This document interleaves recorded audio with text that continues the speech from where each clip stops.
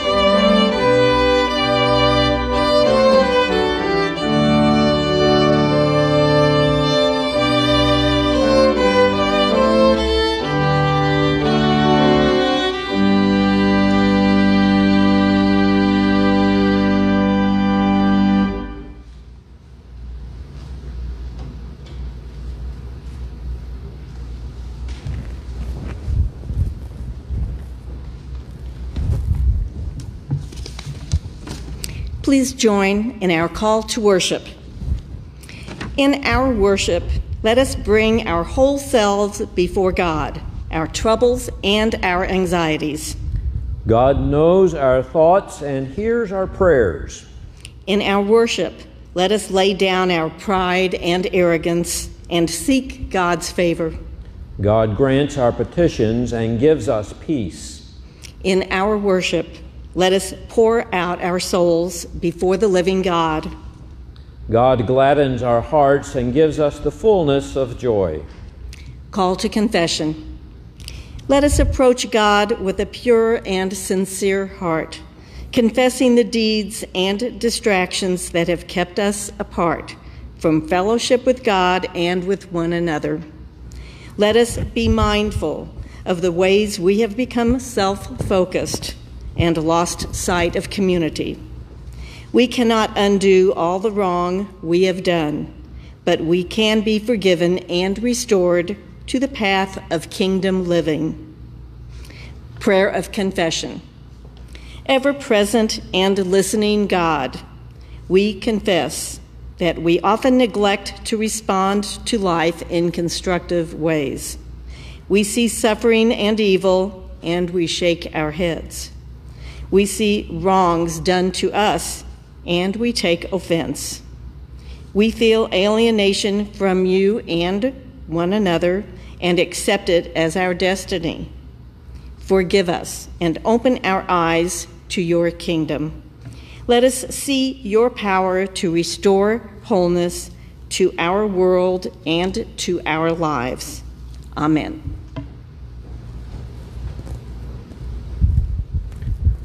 When we confess our sins, God is faithful and just to forgive us our sins and restore us to kingdom living. Thanks be to God.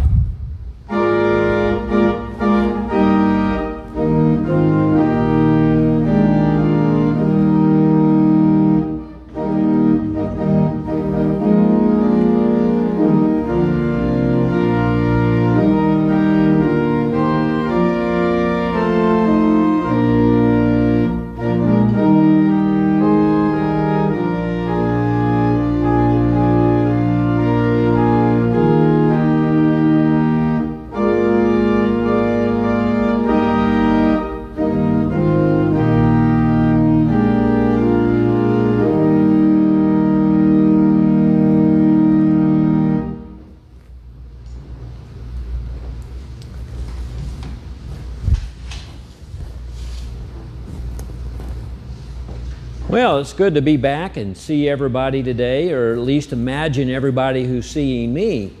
So that's the trick that we've gotten used to over the past few weeks. But come Thursday, I'll be able to see all of my friends who join me on the Zoom call for the summer fun. So we'll be at Tabitha's Closet. Now, Tabitha's Closet is a place that helps kids who are going back to school and getting clothes that maybe they need to prepare to be dressed and ready for school. So if you have some clothes around your house that you've outgrown or you're not going to be wearing anymore, pack them up and you and your folks bring them, drop them off at the church, and we will share those with other students through Tabitha's Closet. And we'll be having our lesson there about the lady named Tabitha. Now, it's not her actual closet, but we'll talk all about that when we get there. But here's the thing I want you to do. If you got some clothes to share, bring them up here. But when we get our Zoom call going on Thursday morning, I want everybody to have on whatever they're going to wear the first day of school, okay? So some of you I know are going to be learning at home, and if that's maybe your just shorts and a t-shirt or whatever, you know, have your school clothes on, and we'll see your school clothes that you're going to be wearing to school, wherever you're going to be learning, and your mask. Don't forget your mask. Everybody's going to have to wear a mask, so have your school clothes on and your mask, and I'll get to see you in your clothes, in your school clothes and your mask, and it's not going to be the same as us being together for sure, but it'll be better than me just imagining you. And we'll see you on the Zoom call, and I'm looking forward to that. But we are kind of gearing up for going back to school, and we'll talk a little bit about that next week. But today I want us to think about what we typically do in school and We ask a lot of questions. It seems like the teacher asks a lot of questions, but students have a way of asking a lot of questions too. So I want you to imagine, what's the question that you would most like to ask your teacher? But here's something even more to think about today. If Jesus was teaching your class, if Jesus was your teacher, what would be one question? If you could ask Jesus one question, what would that question be? Maybe you'll have to think about that, and if you can think about it, maybe type it in the comments and let us know what you would ask Jesus. The one thing that's on your mind that maybe only Jesus could answer, or Jesus could answer better than anybody else. So today we're going to be seeing what Jesus' disciples, they asked him a question. They probably asked him a lot of questions, but today we're going to be looking at one special question that they asked Jesus. And you know what? I'm glad they asked Jesus that. You'll have to listen and see what it's going to be. But I'm glad they asked Jesus that, because when he explained it to them, they thought it was so important that his disciples wrote it down and wrote down the answer, and we still turn to that answer. We still turn to what Jesus told his disciples. And so today in church, we're going to learn what that lesson was. Maybe you have your own questions, but listen today and see what the disciples asked Jesus. Their one question for Jesus. It's an answer that we all know, and it's because the disciples had the courage to ask the question. So here today, I want to encourage you to always ask your questions. Good questions, well, they're only good questions. There's no bad question. Every question you have, ask those questions. Maybe we can't answer them, but we'll think about them together, because maybe it'll help somebody later on, just like the disciples' question continues to help us today. Thank you, God, for questions, even ones that don't seem to have answers. But thank you especially for the questions that people ask and that teach us lessons and draw us closer to you and help us walk with you and grow in our faith. Bless us as we ask our questions, as we grow and learn. In Jesus' name, amen.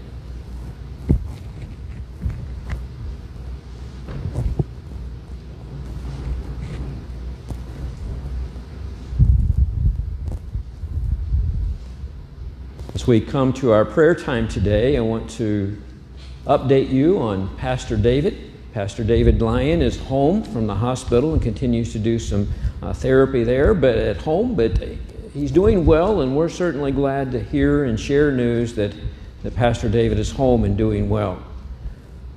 Tom Johnson is a friend of our congregation, and he had a heart attack about a week ago. Tom remains in intensive care, and either today or tomorrow he's going to have an additional procedure to try to guide him toward recovery. So we continue to pray for Tom and Penny Johnson. If you have prayer requests, you can add those to the comments now, and we will join in lifting those up to God throughout the week. Please share those and feel free to do so. Let us go now to God in prayer. Holy God, we come to you in prayer because it is the natural inclination of our hearts and our souls. We pray because we need to know that you are present with us. We need to know that your care abides with us. We come asking for more of your Spirit in our lives. We come seeking a clearer understanding of your will. We come knocking for doors of opportunity to open. We come knowing that you are always more ready to give than we are to receive. So today we pray for those infected and affected by COVID-19, those who have lost loved ones, who are sick, who work in fear of becoming sick, who are at risk of being exposed to the coronavirus. We pray for those who have no work at all. We pray for those who stand to lose housing or life's necessities. We pray for those today who struggle beneath emotional and social burdens. We pray today for our spiritual struggles during these days, spiritual struggles with connectedness, with meaning, with purpose and hope. A spiritual struggle even some days of assurance of our faith. Open our eyes, let us see your presence with us. Make your presence and your purpose known to us, your comfort and your grace to all who struggle. Let us lift our voices now and pray as our Lord has taught us to pray. Our Father who art in heaven, hallowed be thy name. Thy kingdom come, thy will be done on earth as it is in heaven. Give us this day our daily bread, and forgive us our sins as we forgive those who sin against us. And lead us not into temptation, but deliver us from evil. For thine is the kingdom, and the power, and the glory forever. Amen.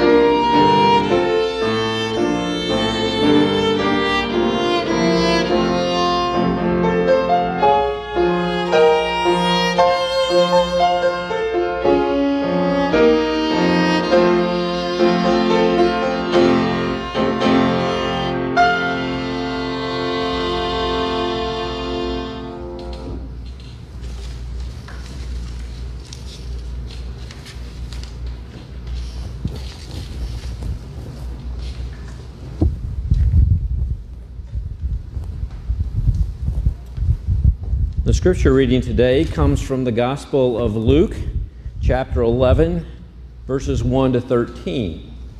Included in this reading is a version, Luke's version, of the Lord's Prayer.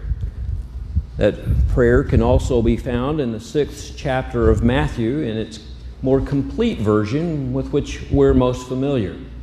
For the context of today's sermon, I've chosen to read the Gospel of Luke, but when we talk about the wording of the Lord's Prayer in the sermon, we'll be using the version that we're most familiar with from Matthew's Gospel. If that's confusing, just stay with me, it won't matter. And it came about that while Jesus was praying in a certain place, after he had finished, one of his disciples said to him, "Lord, teach us to pray, just as John also taught his disciples." And Jesus said to them, "When you pray, say, 'Father, hallowed be thy name, thy kingdom come. Give us each day our daily bread, and forgive us our sins, for we ourselves also forgive everyone who is indebted to us. And lead us not into temptation.' And Jesus said to them, 'Suppose one of you shall have a friend, and shall go to him at midnight and say to him, Friend, lend me 3 loaves, for a friend of mine has come to me from a far journey, and I have nothing to set before him. And from inside he shall answer and say, Do not bother me. The door has already been shut, and my children and I are in bed. I cannot get up and give you anything. I tell you, even though he will not get up and give him anything because he is his friend, yet because of his persistence, he will get up and give him as much as he needs. And I say to you, ask, and it shall be given you. Seek, and ye shall find. Knock, and it shall be opened to you. For everyone who asks receives, and he who seeks finds, and to him who knocks it shall be opened. Now suppose one of your fathers is asked by a son for a fish. He will not give him a snake instead of a fish, will he? Or if he is asked for an egg, he will not give him a scorpion, will he? If you then, being evil, know how to give good gifts to your children, how much more shall your heavenly Father give to the Holy Spirit to those who ask him? This is the word of God for the people of God. Thanks be to God. They knew he prayed. They knew they needed to pray. And if they did pray, then they wanted to pray like he did. So the disciples asked Jesus, How do you pray? From this inquiry came what we know and love as the Lord's Prayer. But I wonder if the words of that prayer were Jesus' first response to the disciples' question. I wonder if perhaps some of the exchange of the conversation may be omitted from the record of the Gospels. If we look carefully at the techniques that Jesus used in teaching, we will notice that Jesus often answered a question with a question. If Jesus used that same technique in this situation, what might the question have been Jesus asked in response to the disciples' question of, How do you pray? I think the question that Jesus might have asked might have been this: How do you not pray? For as Thomas Carlyle said, prayer is and remains always a native and deepest impulse of the soul of humankind. Prayer is the center of a true and authentic soul when that soul stands in a sense of full awareness. The simple but profound words of this prayer may have been Jesus saying, How do you not pray? Just awaken your soul. Let your soul become aware of your surrounding, and there is no way to not pray. If your soul is awakened to God, to your needs, and to the needs of the world, you will instinctively pray. You will have to pray. There simply will be no other choice. So, in an attempt to get the disciples and us to awaken to our surroundings, to unleash the impulse of our souls, Jesus offers some focal points or trigger words. The model prayer begins, Our Father, which art in heaven, hallowed be thy name. Jesus says, all you have to do to pray is awaken your heart and soul and think about God. When you focus your attention on God, you cannot not pray. The psalmist is moved to praise and adoration as God becomes the focal point of his thoughts. The names used to address the very thought of God proclaim wonder and awe. God of angel armies, Lord of hosts, El Shaddai, God of glory. When you want to know how to pray, when you want to pray, whenever you do pray, Jesus tells us to think about God. When you think about God, how can you not pray? With the psalmist, you will stand in awe, and your heart will instinctively follow the deepest impulse to pray. Jesus continues with the words, Thy kingdom come, thy will be done on earth as it is in heaven. Maybe Jesus was aware that it sometimes takes a great deal of effort to focus our attention upon God. In Jesus' day and in ours, it is difficult for a broken heart to get a clear glimpse of anything beyond the plight of the world in which we find ourselves. The pain in reality can cloud and obscure our vision even of the very presence of God. Jesus says, if you can't think about God, then think about the world. Think about the brokenness of the world. Think about the 165,000 people in the United States who have died of COVID-19. Think about the violence, the hate, the selfishness, and pride. Think about where this kingdom has gotten us and how far it is from the will of God. Think about how different things would be if God's will would come on earth as it is in heaven. Against that backdrop, think about what the kingdom of God would look like. The peace, the mercy, the compassion, wholeness. If you want to know how to pray, what to pray about, when you can't even think about God, just think about the world. You can't help but think about it. It's constantly the reality in which we live. But don't let that be paralyzing to overcome you and not leave you knowing what to do next. Go ahead. Think about the world. How can you think about the world and not pray? Think about the world and what God longs for the world to look like, and the impulse of your soul will begin to plead longingly for God's kingdom to come, for God's will to be done on earth as it is in heaven. Here's something else to think about if you want to know how to pray, Jesus says. Think about physical needs. Think about daily bread, about the needs of survival. Besides the more than 5 million people in the United States who have been infected with COVID-19, think about the countless people who have been affected by the coronavirus. Think about those who lack adequate access to food and shelter. Think about those who have lost jobs or have been cut off from community. But that's not me. I have what I need and then some. All the more reason to pray. The fact that we are blessed and have what we need is reason enough to pray not only a prayer of thanksgiving for what we have, but a prayer that arises from the impulse of a pure heart, a heart of compassion. Allow the awareness of the physical needs of others to flood the awareness of your soul. You will pray, you will pray, how could a pure and compassionate heart not pray in light of the daily needs of so many? This pandemic is a struggle that has called us to take a close look at how we as individuals, as a church, as a society can endure and emerge stronger as a community. Think about how much we need each other and yet how divided we have become under the pressure of these days. Think about relationships. And when you do, how can you not pray? How can we not pray for forgiveness? How can we not pray for strength and courage to forgive others? In the awareness of broken and strained relationships, how can we just let it go?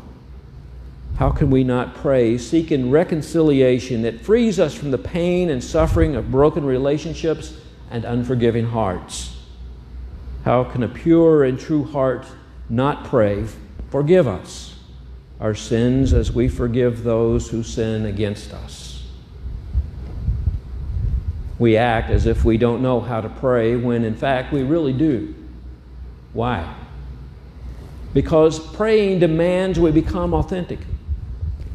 Prayer demands that we look at ourselves with a true heart, and that may be painful. Jesus says if you want to know how to pray, you might start by thinking about your weaknesses in a way that no longer avoids acknowledging them. You might attempt to create a false self in the script of your life, but Jesus says if you want to know how to pray, if you want to follow the impulse of a true and pure heart, pray like this: lead us not into temptation, into the path of our own weakness. If you want to know how to pray, think about the dangers and challenges we face.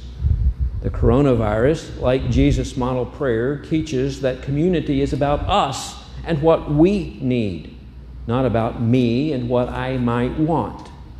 It shifts the perspective from how does this affect me to how does this affect us.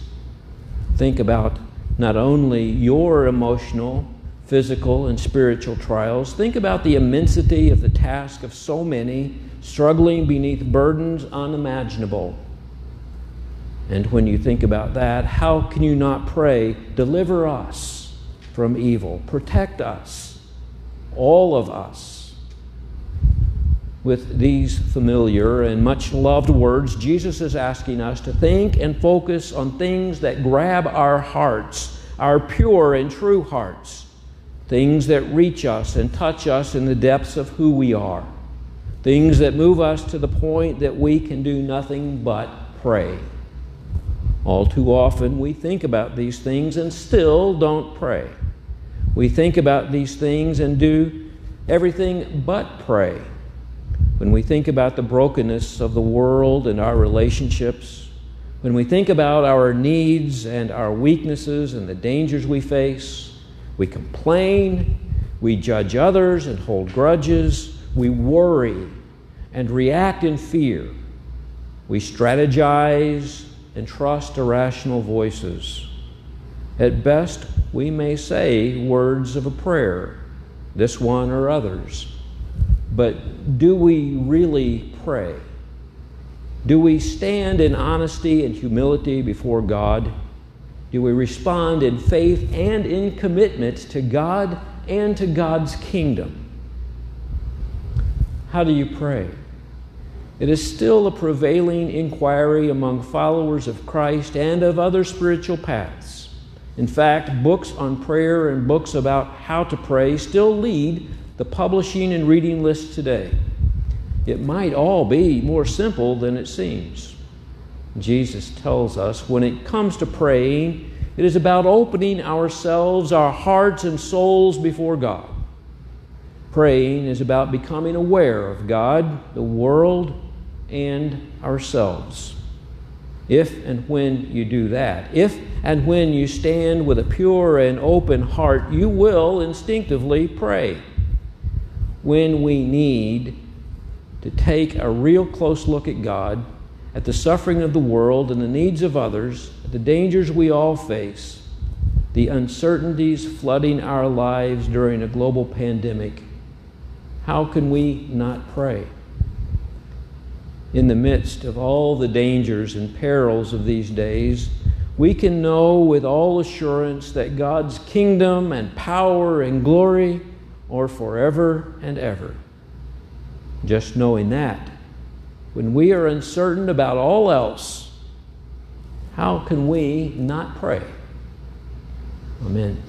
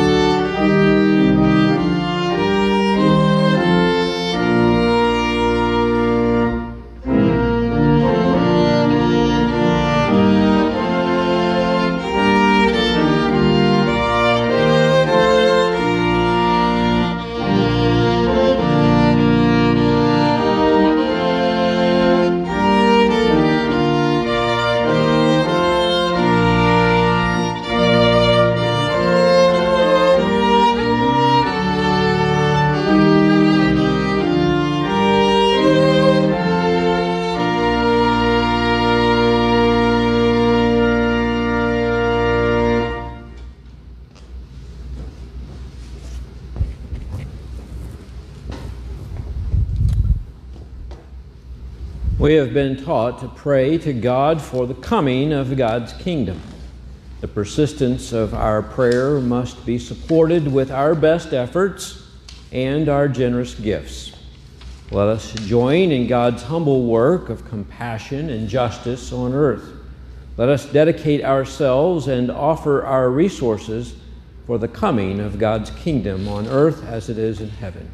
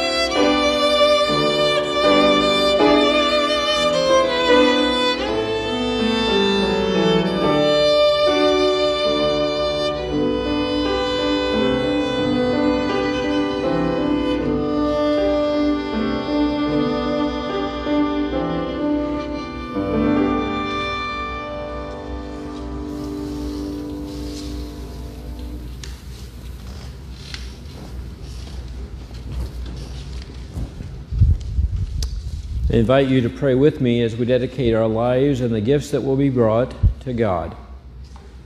Gracious God, we have prayed, your kingdom come, your will be done on earth.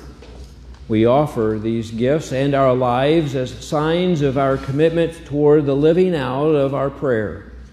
Strengthen us with the Holy Spirit to move forward in faith with enthusiasm as followers of Jesus Christ, in whose name we pray. Amen.